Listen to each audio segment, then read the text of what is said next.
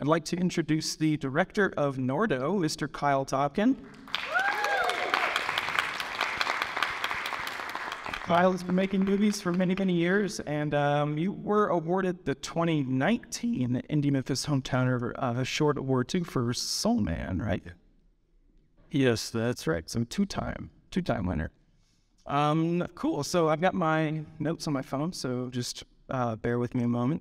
But I think the first question is, well, actually, the first thing I want Kyle to do is, sure there are several people who haven't seen the movie yet. If you could give us your 20-second elevator pitch about what the movie is about. Yeah, for sure. First, thanks y'all for being here. It means a lot to me and everybody that worked on the film.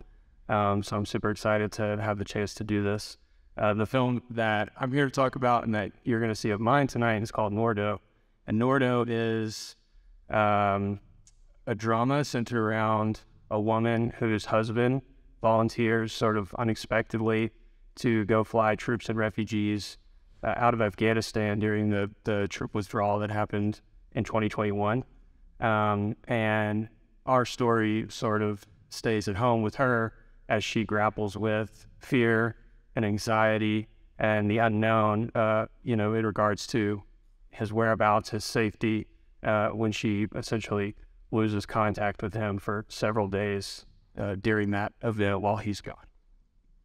I said 20 seconds, but that's okay. Sorry. So this is going to be hard for me to... I know, it's going to be hard for me too, so we're going to get through it though.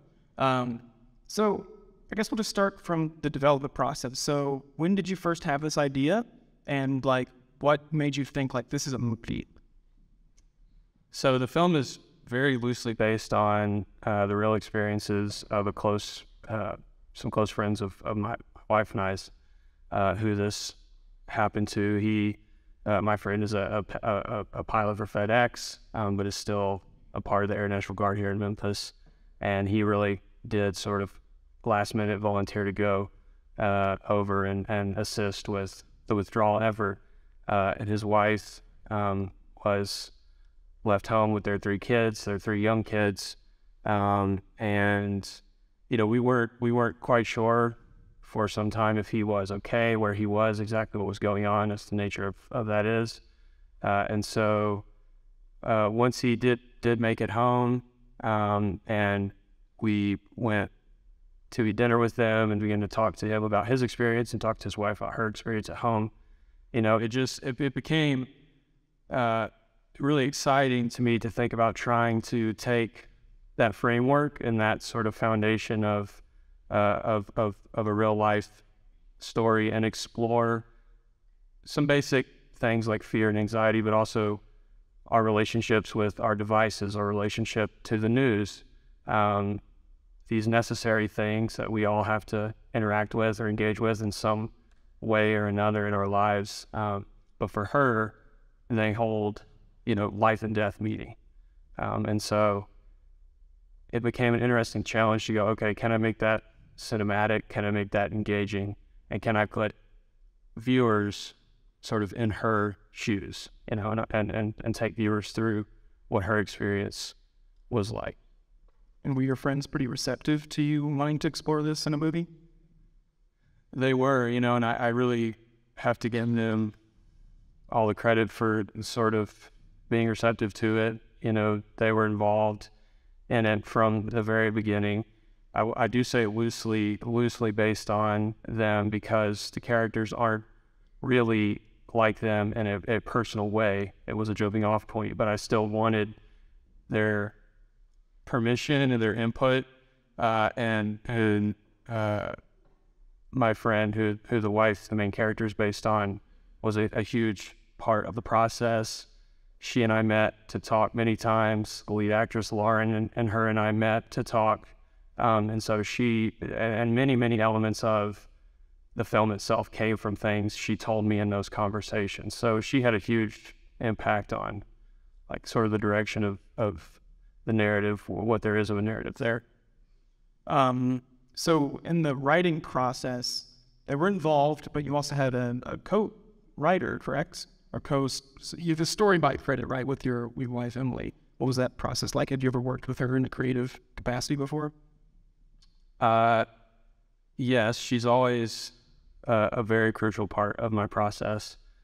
She's brilliant and studied literature and works in literacy and education now, and so she's always sort of the first pass person anyway that reads anything that I'm writing. She always brings gravitas to it. She always asks me hard questions, and she's like not a bullshitter in any way, shape, or form. And so that's helpful for me to get real talk like that. So that's kind of one answer to that, which is how she's always been a part of this stuff. On this film in particular, you know, I'm not a mom, I'm not a wife, I'm not a woman, and so these are things that I need help with, filling in the gaps of what that experience is like. So I invited dialogue from the woman that it's based on, from Lauren, lead actress, from Amanda, my production designer, and from my wife, Emily, you know, to really help me push this over the hump of cliche and stereotypes and things like that that might have been there kind of in those first drafts of the script. But really working with Emily on this in particular was around the end of the film, and she really helped me see the end in a really new and exciting way. And the end of the film would not be what it is without her input, and so I felt she just needed more than kind of that silent credit that she usually has. Right.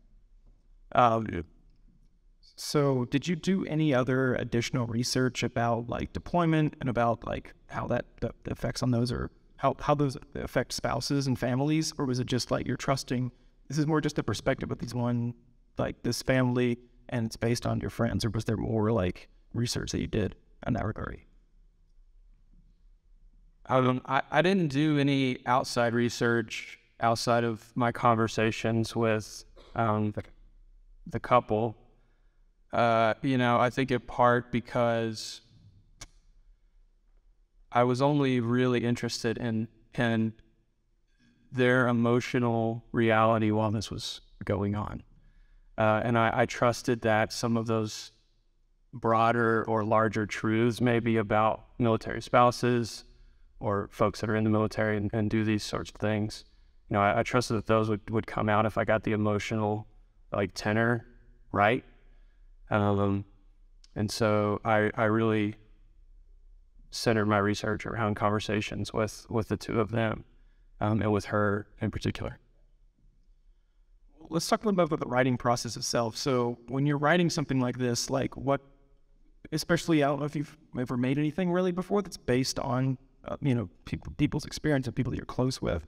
Are you going through multiple drafts, and like refining it, having them look at it, or are you giving it out to other people, or are you just like, you know, you fire it out in a weekend and you roll with what you've written? Like, what's your overall writing process there? My writing process is tormented and but it's special too. It's a special moment in the process where, you know, this thing that's only in your heart and soul and mind kind of begins to become real as words on the page. I tend to stew on things and think about things and have conversations and dream a bit for a while before I ever sit down and write. And then the writing happens when I feel so kind of full of all of that dreaming and ideation that I'm afraid I'm gonna like forget something. So I'm like, I gotta write this down. So it's actually a little closer probably than like the vomit draft method. And then yes, there's like a circle of folks that kind of I always send my stuff to, because including like my wife, you know, I know they're gonna give me like real talk feedback, and I always listen to that stuff. I can't imagine not taking in thoughts like that. So So let's talk about the producing side of it when you're in development. I think you only have yourself credited as a producer in this. Did you have any other like fundraising attempts? Did you have anyone else handling like early logistic stuff for you, or was it just you know what you're doing and you kind of just run with it on your own? This one in particular, the logistics of it were not too challenging. I mean, it's outside of one kind of brief scene at the beginning, towards the beginning, it's all in one location. So that's helpful. And the house we shot at is their house, and they were out of town, and so we had to kind of wedge it in. But I really wanted to try to infuse it with as much of their reality as I could, because I knew that there would be some truths that would ring out from that. Did you always know you'd be shooting in their house, and so like kind of rode around the location? Yeah, for sure. I mean, that was always my goal, and they were down for that.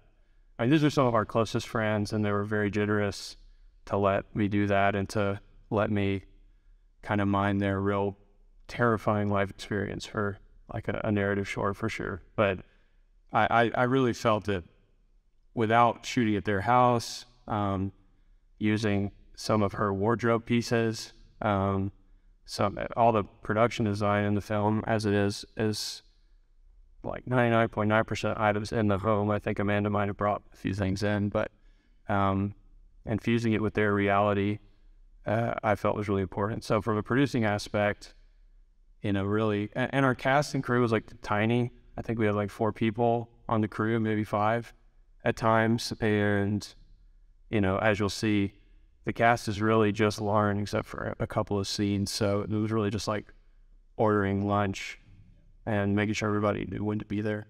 Well, is that intentional for this type of story that you wanted a small crew, or is that just how you naturally work? Because I feel like it comes through like you want to create a sense of like, you're living with this person, you're like holding on to those like small moments, and sometimes you don't want a big crew around, you want a much smaller, more intimate crew. Is that by design, or was that a necessity? I would say it's first a necessity because it's all I can afford. And I do, there is something, I mean, the kind of summer camp aspect of making films, I think, is what is so totally special about it as a medium and a process. And to really do that with a very tight-knit group is super special and meaningful. And I think the vibe and the energy of what that feels like is infused into the work too. And so I don't know, I've never had an opportunity to work with like a big crew. So I'd be curious to do that someday, but. And it's more than a curiosity, like you really want to work with the big crew. As we all do. We're talking about crew, so I know you had a small crew, but let's talk about the folks you did work with. So you have a talented production designer and talented, I guess you were the cinematographer, but you had some additional visual support there. Talk about that a little bit and tell us like why the individuals you chose were right for this project, what your process is when it comes to bringing in the right crew. Yeah, I think for me and what I've done so far as a filmmaker, vibes are very important, and with casting sort of different, but sort of the same. It's like if the energy and the vibe is right with people, I'm sort of more concerned with that feeling right and with them being like the most experienced person in this or that role on the crew. And part of it too is who's down to do it this way. I feel fortunate that I've been able to become a part of the film community in Memphis and meet a lot of filmmakers and crew members and actors in town, and that so far, whenever I make a short, I kind of have in mind who I would like to be doing what, and usually they want to do it, and I feel really lucky that people want to like work on it. And so for this film in particular, I didn't have a traditional cinematographer. I sort of was the cinematographer, but I don't even really like to say that because really it was Sam Leathers and I working very closely together to get the visuals right on this one. And so he was like a gaffer and a first AC, but you know, a lot of the lighting is his doing. So Sam, you're here, aren't you? I saw you, Sam. Sam, come up here, Sam. Come say hi to us. But with Sam in particular, like Josh, Cannon and I are really close friends, and Josh and Sam are like, you know, Tweedledee and Tweedledum, running around Memphis making everything you can imagine. And so I had worked on some stuff of Josh's, you know, and Sam and I got to know each other, and Sam's like insanely talented, and I just thought it'd be really exciting to see what he would bring to. Here, you can sit here. Well, I was gonna wanted to ask Sam, was there something specific about this project that you wanted to work on, or was it an opportunity to work with Kyle? Like, and also I know you were also a cinematographer, so you know, you coming on board and not necessarily being the DP, but still having visual input. What was that like for you? It was fun. I'm a good friend of Kyle's. I admire his work and think he's talented. But I think he probably recruited me because I've worked at Lens Rails for a long time, apart from working with each other. I came on sort of more on a technical side, and then once we started talking about it, it became more than interlinked, kind of talking about each shot together, talking about what cameras we wanted to use and why, just, you know, kind of what I think I brought to this a little bit. But, you know, Kyle came up with all this. This is his movie. I just kind of helped him warn what he wanted to make. And it was really fun. I just had a blast doing it. Were you part of the shot listing? No. The fact that I just work on cameras all day. Yeah, what Sam is saying. I only brought him on because he works with. I don't know. You knew the truth. Come on. Now, were you part of like the shot listing process at all? Were you part of like what was your creative input in the film? Well, we talked shot list, but we more so talked about lens choice and kind of camera movement and even like camera sensor sizes, debating to shoot on either his camera or a certain kind of camera. And then we decided on full frame might be a little better because we're filming in interiors the whole time. And it's a little bit of a bigger, deeper image. You feel like you can step into it a little more, kind of like you're within the interiors with the characters a little more. So that was a fun revelation. But I don't know, I feel like Kyle kind of handled most of the shot list, and I came on more as a kind of AC visual consultant. But I had a blast doing it. I had a really good time, and I think it turned out really well. Awesome. Well, thanks, Sam. Thanks for coming up here and hanging with us for a minute. Sure. Yeah. Sam's tremendous. He's shooting a lot of things all over town and is one of the best like rising cinematographers in the city. So thank you, Sam, for coming up and chatting with us. Yeah, like a lot of Sam's work is really striking, and I don't know quite how he does it, except like sort of saw how he does it on this film. His nighttime and darkly lit work is just fantastic, and it's so hard to do. And I knew that we wanted to do something a little more moody here, and we were going to be inside, and so it's like a natural. Awesome. We're going to start the movie in just a minute, but before we do that, I wanted to ask about the casting process. Don't have a lot of actors in the film, but you do have some recognizable Memphis talent in here. Can you talk a little bit about adding Lauren, having McTeer, having that whole awesome cast that you had? Were they like, did you know those are the people you wanted from the beginning, or did you go through a rehearsal process, or an audition process? What was that casting process like? One of my favorite parts of the process is dreaming about who can inhabit what part can go with their casting. And usually I have somebody in mind that I've seen in something local or that I feel like might, be into it. Sometimes they've done like a lot of local stuff. Sometimes they might have 3 lines and somebody short or whatever. And so for this, it was just kind of the same process I've done for a lot of my shorts, where I just kind of handpick people as I see them in things. Lauren is somebody who, she made a short film while she was pregnant about being homeless. And in that film, I was really moved by her performance. And thought she was kind of, and she's sort of more classically trained as an actor. And I thought she kind of had a lot going on, and there would be a lot to work with there. And so she just fit the bill like beyond perfectly for this part specifically. And I wanted to use her for something. And so when I knew I was going to be making something about these characters, these types of people that she could fit the bill of, that was like a no-brainer. McTeer was somebody I saw in your short film, Returns.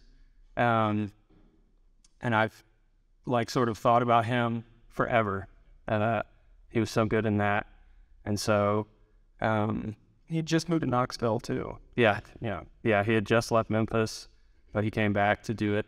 And it's really, unfortunately, not a lot for him to do. So he was very generous to come back to Memphis right after having left and do it.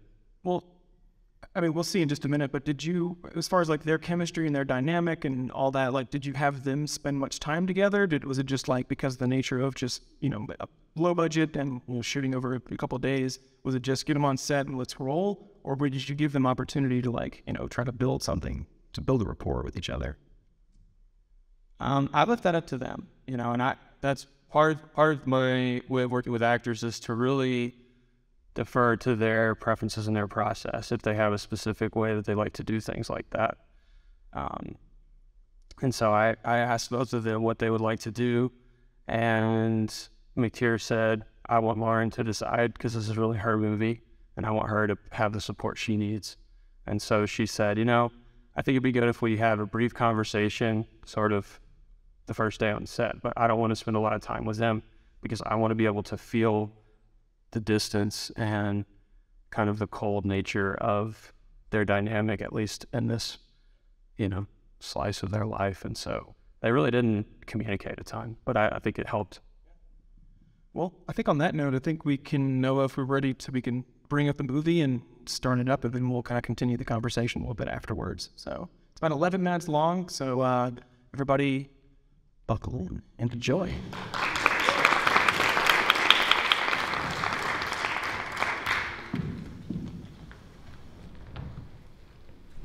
Let's give it up one more time for Kyle and Nordo.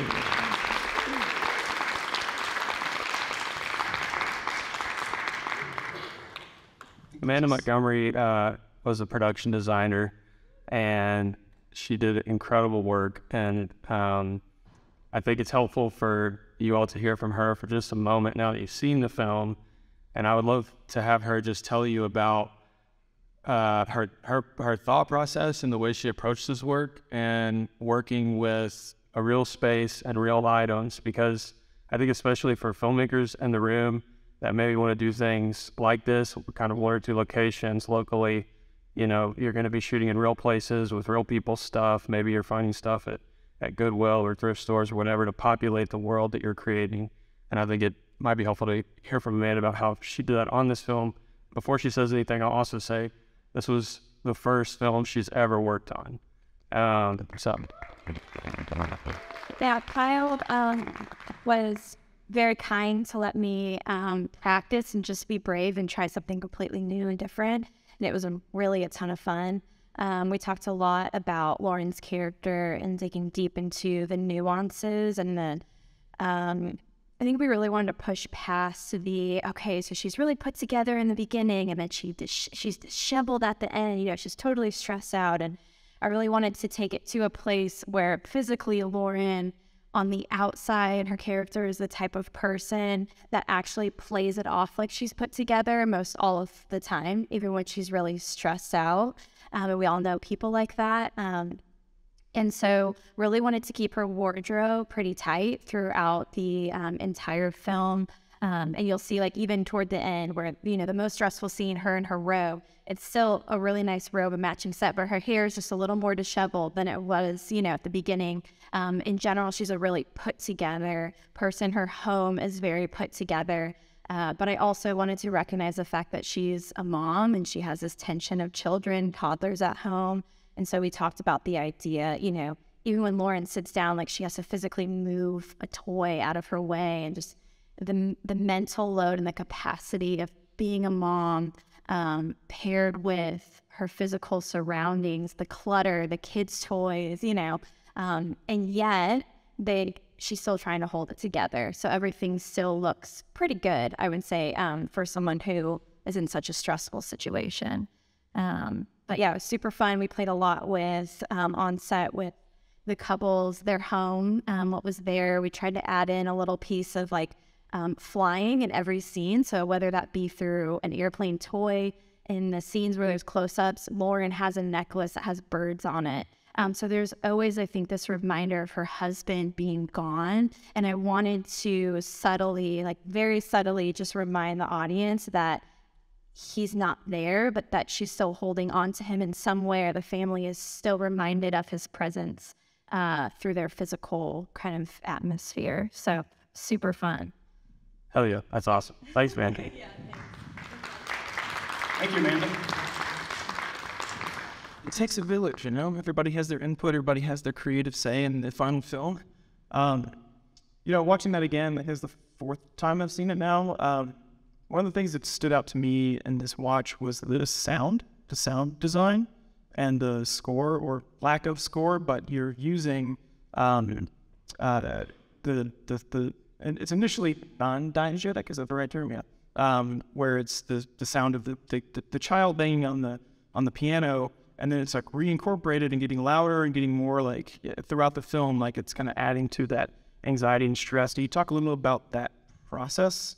Because it works really well, and it also runs the risk of becoming like, and I know it's intentional, it's supposed to be like, grating on you, because that thick experience she's having. So yeah, I guess just talk a little bit about that a little bit. Yeah, well, the really cool thing about that for me is that the piano stuff and that whole scene and setup came from a conversation with my friend, as we were just talking about the things that just grate on her, that her kids do. And one of the things was they sit there and bang on that piano. And, that was sort of a light bulb moment when she told me that, one of our conversations, where I thought, that's so perfect and so real, something I would have never thought of. And so I've got to figure out a way to incorporate that. So I knew that kid banging on a piano thing was going to be a tension point, and a scene in the film, and a way to show her starting to maybe lose her grip a little bit, in a subtle way. And then it became clear just in post, really, that piano track needed to kind of come back in those moments that it does. But then, I also played with reversing it, slowing it down, speeding it up, morphing it. So there's multiple layers. It's all the same, pieces of the same track, just sort of mixed up and messed up and piled on top of each other. And the phone sounds, too, were really important to me. That and what's so funny about this that I never would have thought of, I don't know if you all felt this way, but people have talked about how annoying the phone is, the sounds of the phone. It's something like we all get annoyed by, but we all have it in our life. And I knew I wanted the phone sounds to be a point of tension, but I didn't know how annoying that would be, which is kind of perfect. Well, that was my next question, really, was like, it is annoying. It's annoying throughout the movie, hearing that dinging, and it's always for her a moment of anxiety and a moment of stress when she hears it. And then finally, at the end, we hear it again, but it doesn't feel menacing. We know that it's a positive sound. And so it's a fascinating choice, a great choice to be able to build it up throughout the entire movie. That dinging is bad news. And then finally at the end, that ding, it sounds different almost, it doesn't register in the same way that it's this obnoxious sound. I thought that was, really, really extremely well done. I think it's cool. So, it's an old saying that the film that you write and the film that you shoot and the film that you edit and is finished are always 3 different things, right? Did you feel that way making this? That you feel like the script you wrote and the film that you shot and then the film we just watched, do they feel different? Or do you feel like it all kind of really came together the way you wanted it to from the day you started writing to the day we screened it?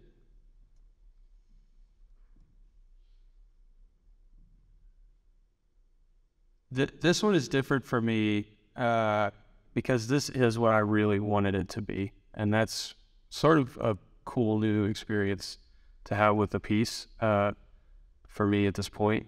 There are certainly differences in the script and then in what we shot and then what was edited. So it's definitely true, and it's just always true. But they don't feel like drastically different things in my memory. I mean, things like the scene of her watching the plane take off was originally going to be the very first scene of the film, and it was supposed to be her sitting in the car looking out the windshield. You know, you change that because you're like, well, it actually doesn't work. How are we going to do that? You know, and stuff like that. But overall, the kind of the larger pieces of the film, like the tone and the structure, kind of the flashbacks being a part of it, that was all there in the script. I would say shooting, what became really apparent while we were filming it, and this was something Sam and I talked a lot about, and something I really did bring to it intentionally, but that sort of came to the fore on set, was just those long takes, setting up beautiful wide shots. You know, Sam mentioned the full frame camera we use, the C500.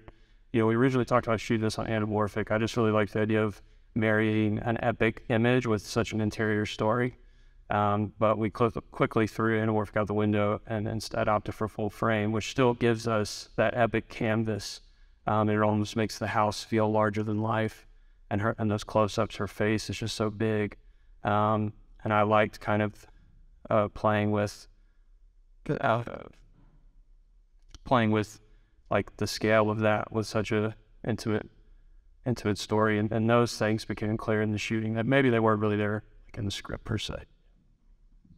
Cool. I want to ask about editing a little bit, but I don't want to. We don't need to harp on it for too long. But you've edited this yourself, right?